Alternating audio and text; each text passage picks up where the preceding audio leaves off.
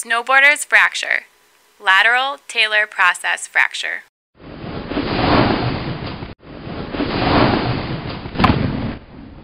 Snowboarder's fracture is a common term for a fracture of the lateral process of the talus bone, which is located on the outside of the ankle just above the heel bone.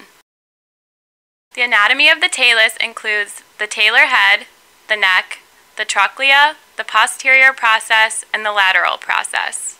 Fracture of the lateral process is caused by external rotation with dorsiflexion, inversion, and axial loading. Fractures of the lateral process are rare and may be misdiagnosed as a severe ankle sprain.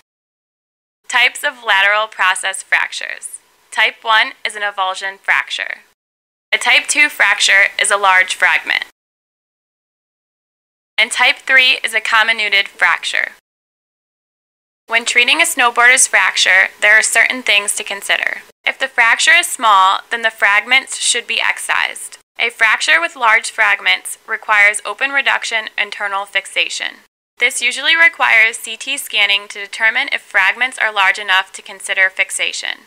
And finally, comminuted fractures require immobilization. It is important to follow the healing of the fracture and functional recovery of the patient. All my videos and this video is for educational purposes only. Please consult your doctor before you make any decision about your medical care.